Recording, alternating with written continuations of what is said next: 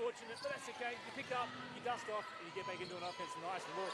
Out the back again, yes. Clinch Hoycard finds Forster underneath the bucket.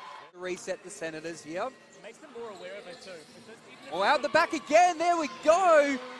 Again, it was almost a case of deja vu all over again. Nicole Jordi St. Jean, championship captain from last year.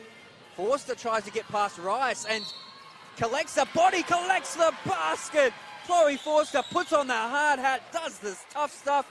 Takes another board as well. Again, just that intensity there to win the ball, the ferociousness. Burton with the spin cycle. There you go.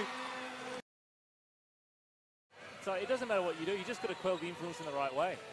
Well, it's a bleak picture for opponents there as Forster is painting a beautiful picture so far. Another basket there for the Lynx star.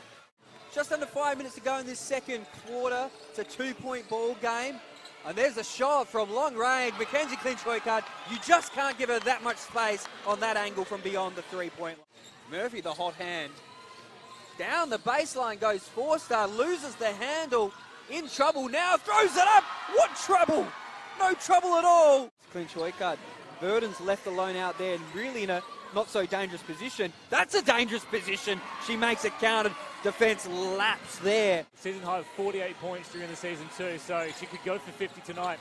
Oh, strong from Forster, even stronger underneath the basket. We've seen the story of the Norwood night there in those two plays, the second chance point for the Senators and the shot that they would normally make, and there's a shot that Chloe Forster would normally make. She cannot be faulted for what she's done tonight for her side. She's going to have to get 60, and she's got, what, 15 points to get in a minute and a half, and that's not going to help. Chloe Forster just